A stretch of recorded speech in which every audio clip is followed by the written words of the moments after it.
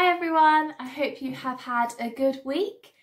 We've got another video now looking at emotions, and we're going to think a bit about guilt.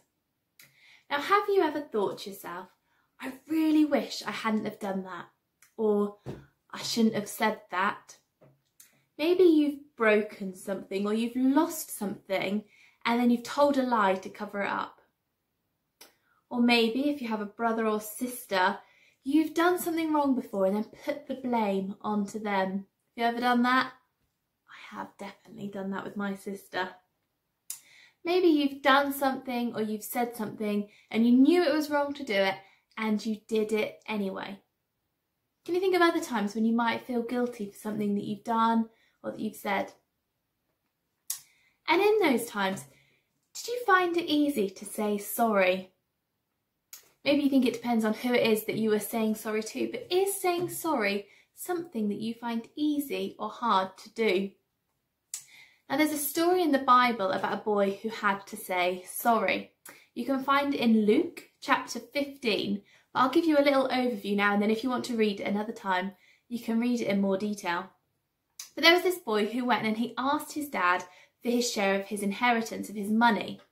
And now usually you wouldn't get that while the parent was still alive. So him going to his father and asking for this wasn't a very kind or respectful thing for him to be doing. But he asked his dad for the money and the dad gave him the money. And then the son left home. He went and he partied and he got lots of friends around him because he had all this money that he was wanting to spend. But then one day, all the money was gone. He'd spent it all. And his friends left him. They weren't really his friends. And he had to get a job. And the only job he could find was feeding the pigs. Don't know if that would be a job that I would like to do. So there he is, feeding the pigs. He knew that he had done wrong. He was feeling guilty. He hadn't shown his dad any respect. He had wasted the money. He had run away from home. And there he was, feeding the pigs. And he had a few options at this point. He could stay feeding the pigs. He could try and find another job. Or he could go back home and say sorry to his dad. Which do you think is the hardest of those three options? What do you think you would have done? Well, the boy decided to go home and to say sorry to his dad. And this must have been really hard for him to do. He didn't know how his dad was going to react. But as the boy got close to home, the dad saw him and he ran towards him and he gave him a big hug. Now, have you ever been worried about saying sorry to someone and it actually turned out so much better than you thought it was? Maybe you were really, really nervous and you got yourself all worked up. I have to say sorry, or what are they going to do? What are they going to say? Maybe they were really kind towards you and it went better than you expected it would. I imagine the boy in the story would have been very surprised when his dad came running towards him and gave him a great big hug. He had felt guilty because of the way he'd behaved, but then when he said sorry, he felt so much better.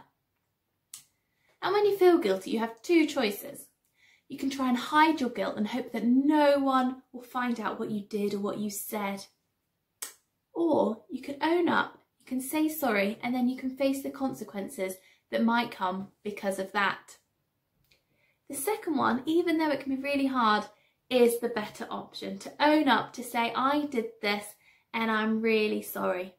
Because otherwise you might live with this really guilty feeling that can feel awful inside.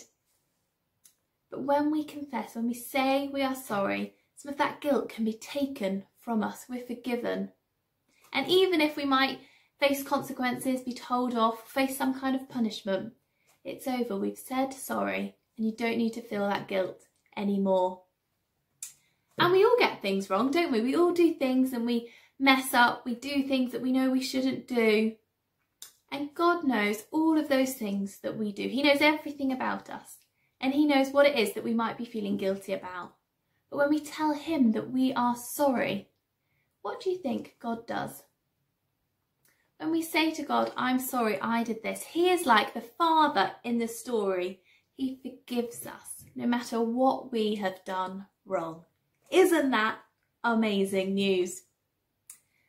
maybe right now, as you've been listening to this, you can think of something that you have done wrong. Maybe it was a long time ago in the past, or maybe it was something, maybe even today, that you've done, and you're feeling a bit torn up inside. You think, I shouldn't have done that, I said this and I did wrong. What you can do is, after this video, you can spend some time talking to God, telling him how sorry you are and asking him to forgive you. You can get a piece of paper and you can write down on that piece of paper that thing that is that you have done wrong. And you can then talk to God as you hold this bit of paper, tell him how sorry you are, ask him to forgive you, and scrunch up that bit of paper, go and throw it away somewhere in the bin. You don't need to feel guilty about that thing anymore.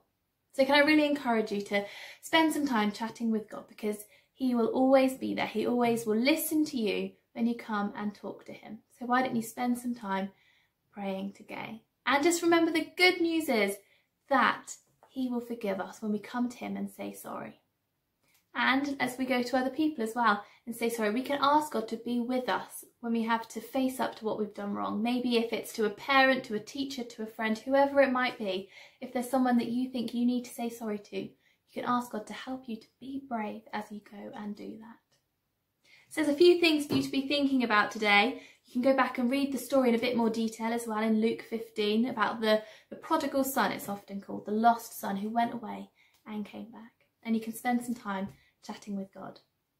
I hope you have a really great day, and I look forward to seeing you soon. Bye!